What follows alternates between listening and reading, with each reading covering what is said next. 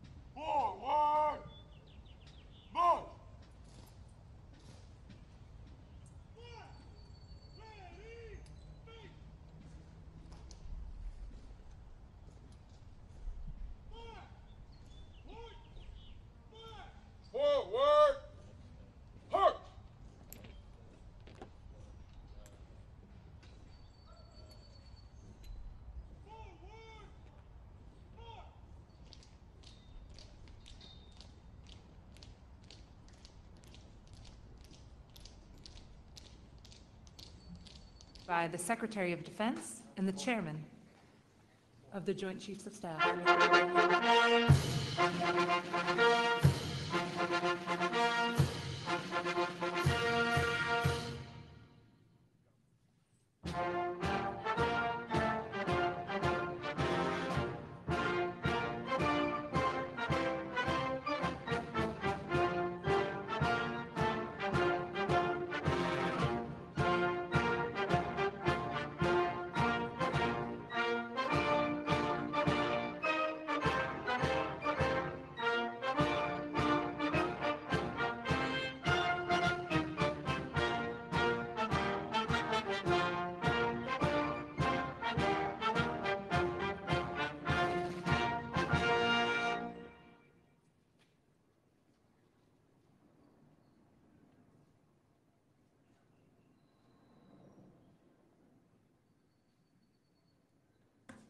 Distinguished guests, Chaplain Colonel James Foster, Command Chaplain, Joint Task Force, National Capital Region, and the United States Army Military District of Washington.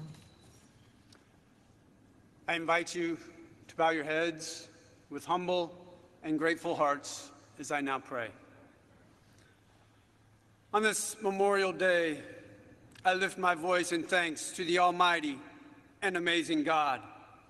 I thank you for the sacrifices made, for the blood that was shed, for the hearts that were broken, for our freedoms, for our salvation, for the lives we enjoy today and tomorrow. God, death is so very real, and the grave is undeniable, but it is not the end. We continue to stand and we continue to unite together in strength and have a hope in the victories to come. In my feeble attempt to do so, Lord, along with all those around this nation, I call upon you to help us as a people to uphold the ideals of this great nation, that we might stand resolute with our forefathers and declare with confidence these same words inscribed on the marble above, that those who died, who lie in the hallowed grounds around us and around the globe, whom we honor today, did not give their lives in vain. We honor them, Lord, with our devoted lives. Grant us your strength to embolden the weak, give courage to do what is right, and give us a unity of spirit to bind us together. God, stir us, awaken us, help us to walk by faith and give you glory. In your holy name I pray. Amen. Please remain standing for the United States Navy Band and Sea Chanters Chorus in singing our national anthem.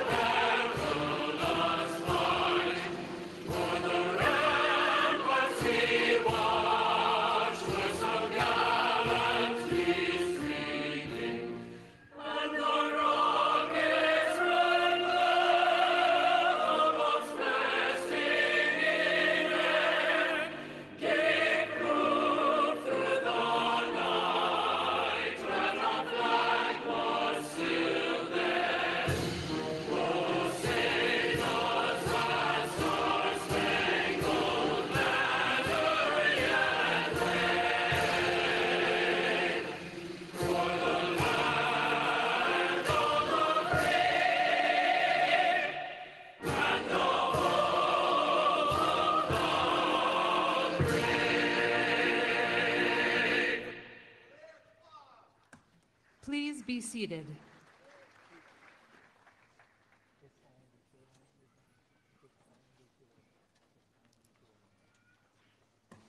Distinguished guests, General Mark Milley.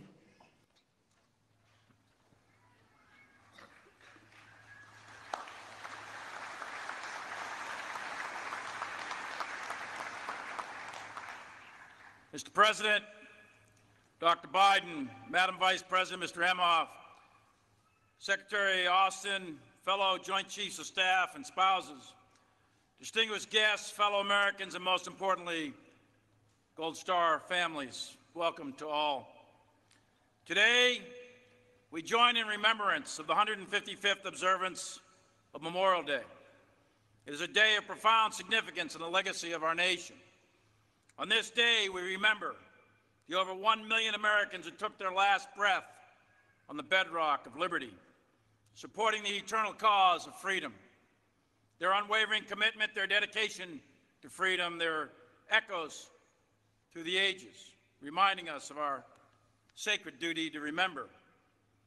And behind every one of these men and women is a family, a husband or a wife, a mother or a father, a brother or a sister, a son or a daughter. For these families, every day is Memorial Day, and they each carry on the dreams that our fallen could never fully realize. This land where we stand today once housed 3 forts, sentinels, which overlooked and defended Washington, D.C. But now it serves a more subtle purpose. It is the final resting place of our nation's bravest, a quiet testament to their sacrifice. We gather on these sacred grounds where over 400,000 are buried. Here at Arlington National Cemetery's 85 sections, they tell the story of our nation. A narrative not written in ink, but written in valor and sacrifice. This cemetery paints the picture of the cost required for all of us to remain free. Some here are buried amongst their family and legacies which transcend generations. Others are best friends who fought together, died together, and now lay in eternal rest together. Their bonds forged in battle, unbroken even by death. Yet our nation's fallen are not only represented on these hallowed grounds, they are represented on every piece of land where American blood has been spilled in the service of our country. Sailors lie forever entombed in the twisted hull of the USS Arizona resting in the seabed at Pearl Harbor. And the white headstones of 9,387 Americans enshrined outside St. Laurent-sur-Mer in France, overlooking the sands of Omaha Beach, as well as the more than 81,500 Americans who still remain missing, our sons and daughters, brothers and sisters who have never returned home. The search for these missing will continue until they are all brought home. It is our final solemn promise to these heroes, their families, and to our nation. Each of these Americans epitomize our tradition of honor, the ethos which defines our armed forces and defines our nation. Individually, they represent the single life cut short, life events never accomplished. We feel their absence in the very depths of our hearts. But together they represent the indomitable spirit of the American military. They are a permanent reminder that freedom is a gift to us all, a gift paid for by those who gave, in the words of Lincoln, the last full measure of devotion. And today we honor them, we remember them, and today we say their names. And in doing so, we ensure their sacrifice will never be forgotten. We will forever walk among these giants as we continue to uphold the cause for which they died, the cause of America, which will endure through all challenges. In fact, the greatest honor that we can bestow upon those who have fallen, the way to remember them the best, is to ensure that this idea of freedom, that the Constitution of the United States of America, the idea that is America, will continue for our posterity and shall not perish from this earth. Thank you.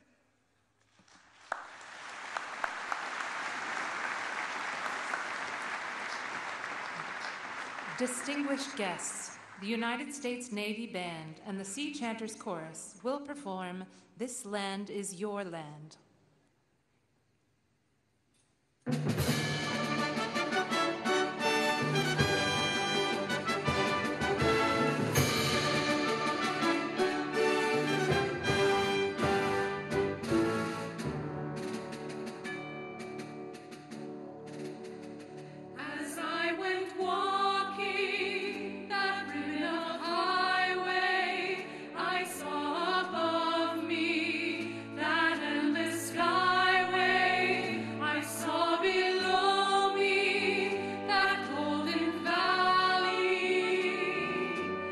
This land was made for you and me.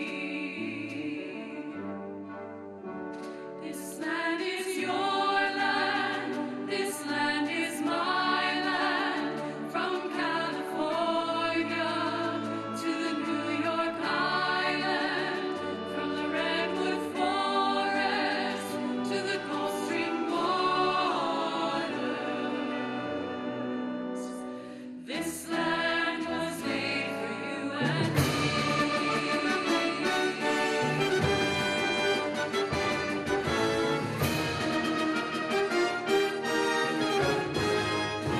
I've roamed and rambled, and I followed my footsteps to the sparkling sands of her diamond deserts, and all around me a voice was sounding.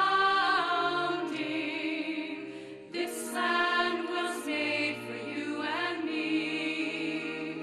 When the sun came shining and I was strolling, and the wheat fields waving and the dust clouds rolling, as the fog was lifting, a voice was singing. This land was made for you and me. This land is your land. This land is my land. From California to the New York Island. From the redwood forest to the Gulf Stream waters. This land was made for you and me. Nobody living can ever stop me as I go walking that freedom highway. Nobody living can make me turn back. This land was made for you and me. This land is your land. This land is my land. From California to the New York Island, from the redwood forest to the Gulf Stream waters.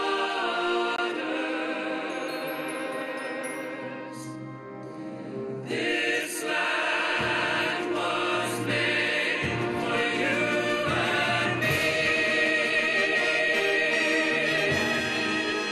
You and me.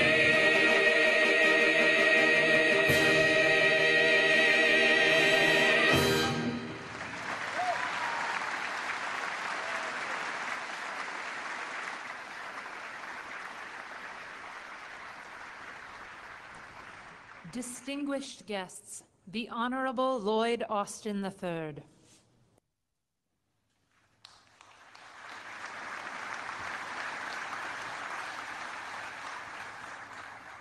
Well, let's give the band and the chorus another round of applause. That was absolutely outstanding.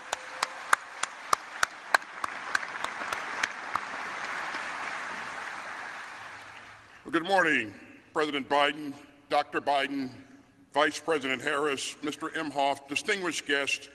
I am absolutely honored to be here with you this morning. And thank you, General Milley, for your leadership. To our Gold Star families and to all who remember a fallen American hero today, I know that each Memorial Day brings new waves of both pride and pain. And on behalf of the Department of Defense, please accept our country's deepest gratitude for all that you have given and our deepest sympathies for all that you have lost. We pledge again today to ensure that you and your families have the support that you need and deserve. You will always be a part of our military family, and we hold in our hearts all those who fell to defend the country that they love. Each of them has a story. And one of the stories of the graves here at Arlington belongs to Chaplain Charles Waters. He was a Catholic priest who signed up to serve during the Vietnam War and to support his teammates in body and soul. And after a year-long deployment, he volunteered to extend his tour for another 6 months. And one November day in 1967, his battalion hit fierce fighting. And Chaplain Waters ran unarmed into the battle, exposed to mortar fire, bullets, and automatic weapons. He helped get wounded soldiers to safety, and he gave last rites to the fallen. At one point, he saw a U.S. paratrooper in shock in the line of enemy fire. Chaplain Waters hoisted the paratrooper on his shoulders and carried him to safety. And tragically, later that day, Chaplain Waters was killed. And for his extraordinary heroism, this paratrooper, patriot, and priest who volunteered twice, once to serve and once to extend his tour, was posthumously awarded the Medal of Honor. This year, our country celebrates the 50th anniversary of our all-volunteer force. And the life of Charles Waters offered a preview of the vigor and the valor of the American warriors who have chosen to step up and serve from 1973 until this day. Our all-volunteer force has blended military power with moral power and combined the force of American arms with the strength of people who freely choose to stand guard over our democracy. In 1970, the Gates Commission recommended eliminating conscription. And its formal report predicted that an all-volunteer force will strengthen our freedoms and our armed forces. And it did. Every time a qualified American stands up and raises their hand and serves with honor from any corner of the country, from any background, color, or creed, this exceptional nation becomes even safer and stronger. Every fallen hero has a story. It is our duty to remember those we have lost. It is our honor to stand with their families. And it is our sacred obligation to remember all that you have given. So let us strive to honor the memory of our fallen by writing the next chapters in America's story of service. Let us stand with all who pledge their lives to defend human freedom, and let us come together as one nation to strengthen our democracy. Ladies and gentlemen, our Commander-in-Chief has long been a champion of our men and women in uniform and of the military families who serve right alongside them. And on this day of sorrow and service, it is my absolute honor to introduce the President of the United States.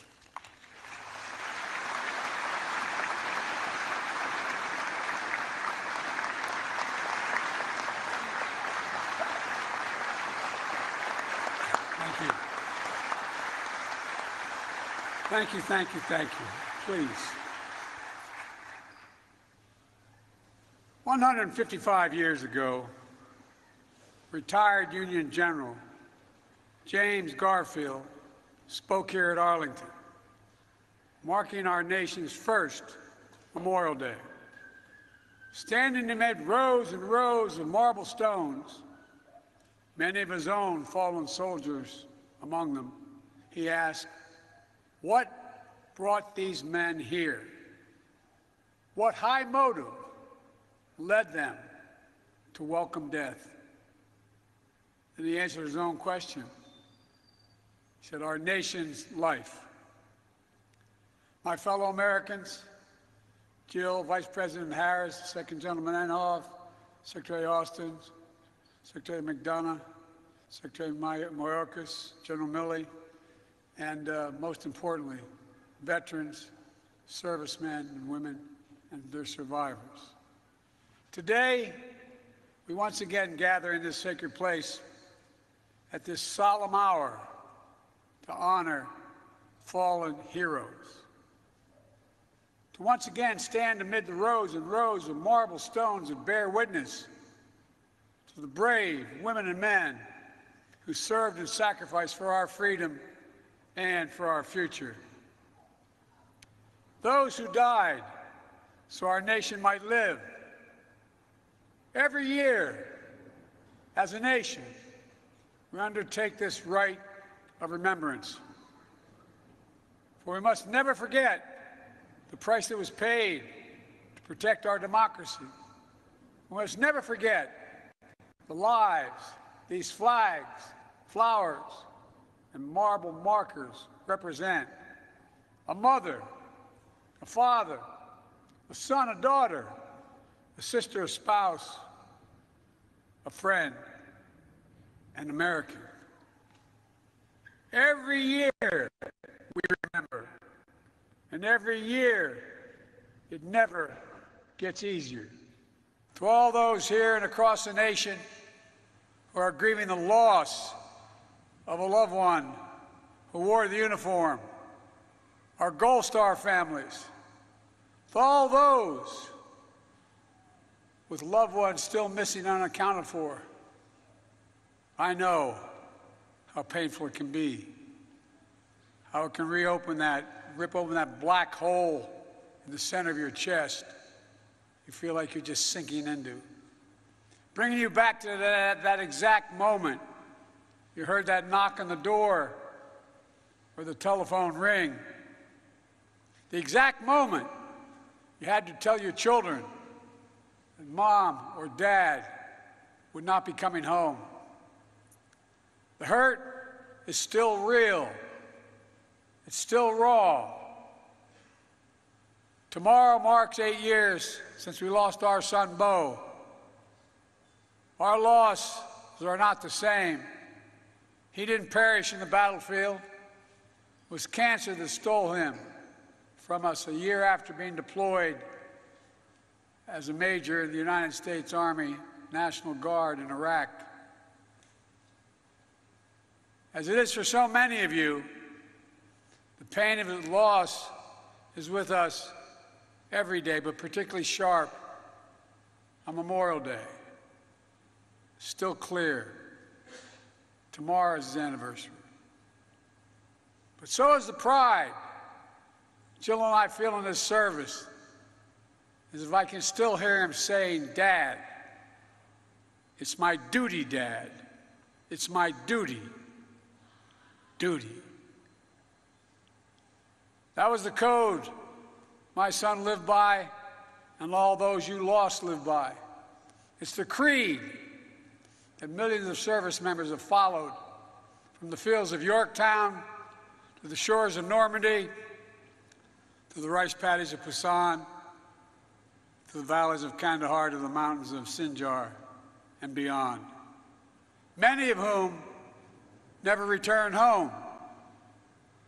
Throughout history, these women and men laid down their lives, not for a place or a person or a president, but for an idea, unlike any other idea in all of human history. The idea of the United States of America. This sanctuary honors that sacrifice and tells their stories, and in turn, it tells our story, the American story, the story of the patriot who died to deliver a nation where everyone is entitled to certain inalienable rights, among them life, liberty, the pursuit of happiness. The story of hundreds of thousands of soldiers who shed their blood to make these words real. The story of the brave Americans who fought the forces of fascism and died for preservation of democracy. As we're reminded by the hundreds of graves here in Section 60 of Arlington and across our nation, the story of the women and men who sacrificed everything to keep democracy safe and secure during the last 2 decades. Each of them a link in a chain of honor that stretches back to our founding fathers in those days, unbreaking, unbending, not just in their duty and devotion, but something even deeper, in their faith in us, their faith in us, that we will be worthy of their sacrifice. Our service members have always embodied the highest expectations of our democracy. They've always held faith in our country and all that we could be, a citadel of liberty, a beacon of freedom. For our democracy is our strength, the wellspring of possibilities, and the source of endless renewal. It's how we've been able to constantly change and adapt through the centuries. It's why we've always emerged from every challenge we face stronger than we entered it. It's how we come together as one nation, united. And why there's nothing we can't do in America when we do it together. It's a truth. We celebrate this year as we mark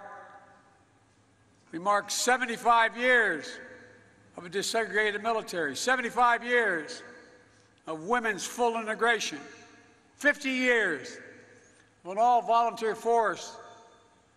Throughout the annals of history, our troops have fought for our democracy, and if necessary, died for it.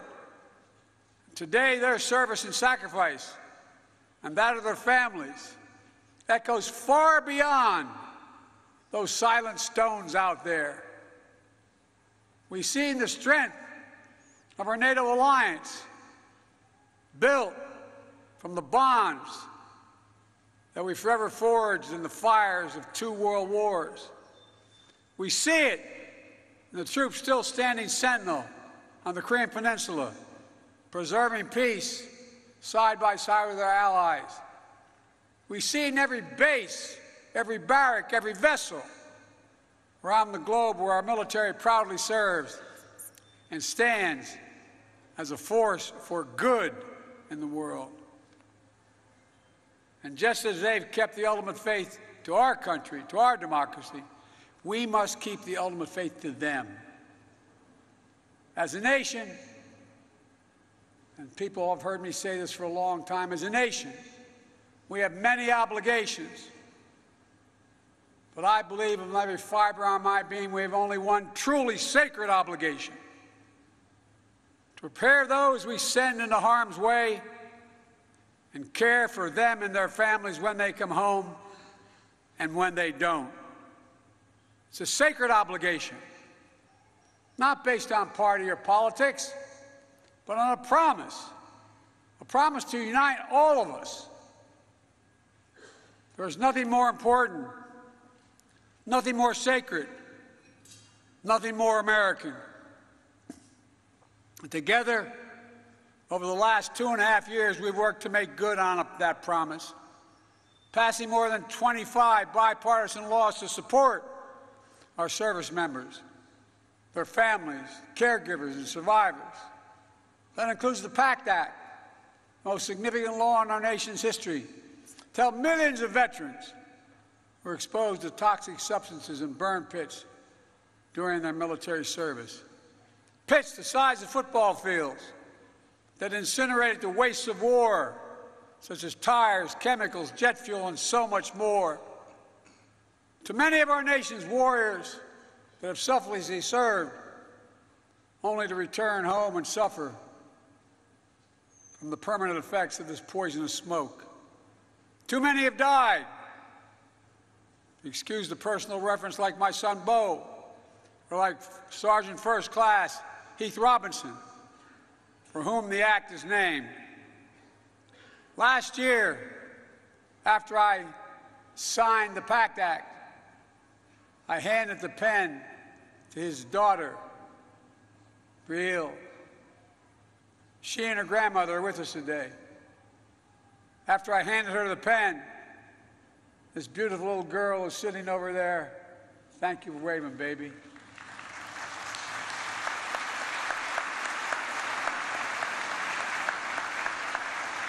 who had lost half of her world, her whole world, held the pen in her hand and looked at me and said, "Thank you for my daddy. Thank you for my daddy." God love you, honey. But I don't think she was just thanking me. She was thanking all of us. Everyone who fought so hard, who came together to keep our promise to our veterans, to keep the faith with our heroes. On this day, we come together again to reflect, to remember, but above all, to recommit to the future our fallen heroes fought for. That generation of service members who died for a future grounded in freedom, democracy, equality, tolerance, opportunity, and yes, justice. We use those words all the time. But we've seen of late here and around the world that they have to continually be fought for. Not just for some, but for all. This is more important than just our system of government.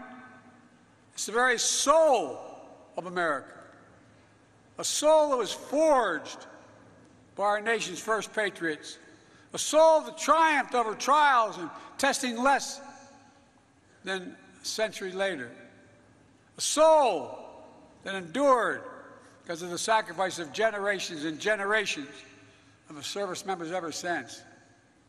Together, we're not just the fortunate inheritors of their legacy. We must be the keeper of their mission, the bearers of the flame of freedom that kept burning bright for nearly 247 years. That's the truest memorial to their lives. Our actions every day to ensure that our democracy endures, our Constitution endures, and the soul of our nation, our decency endures.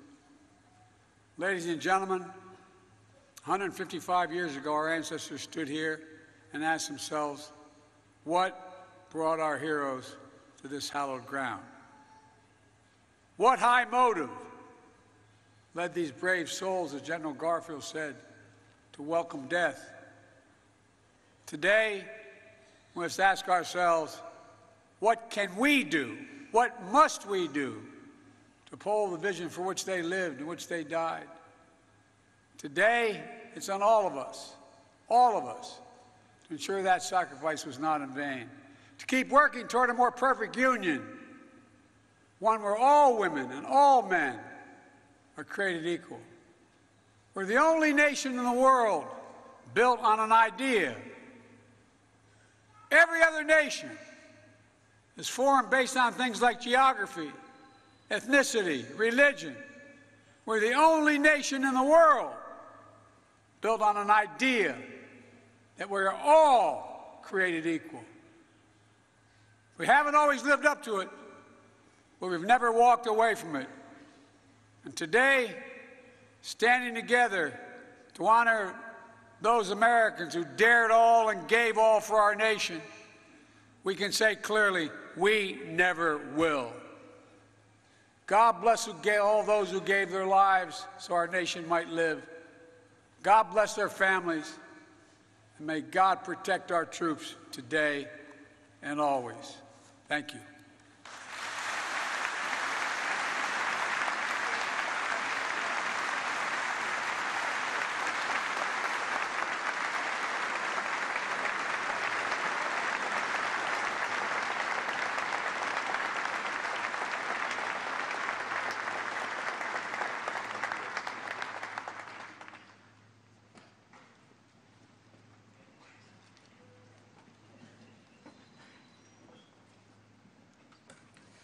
Distinguished guests, please stand for the playing of taps and the benediction.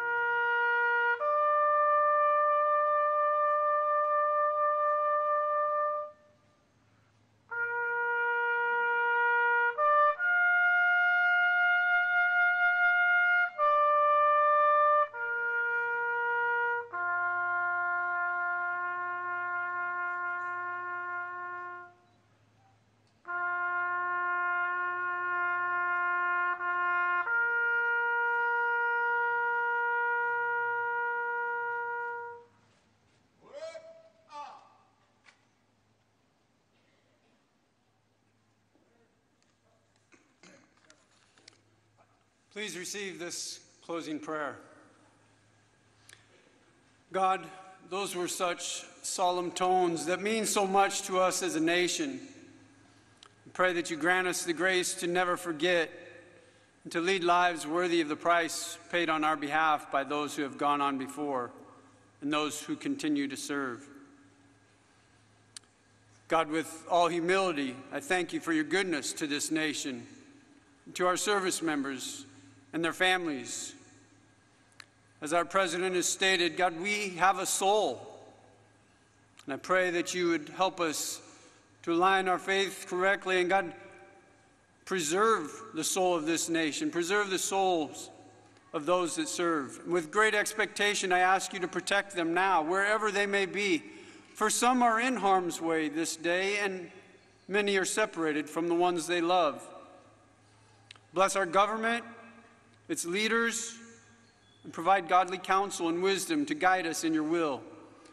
God, please do bless America, this nation that we love so much. It's in your holy name I pray. Amen. Please remain standing for the singing of God Bless America, performed by the United States Navy Band and Sea Chanters Chorus.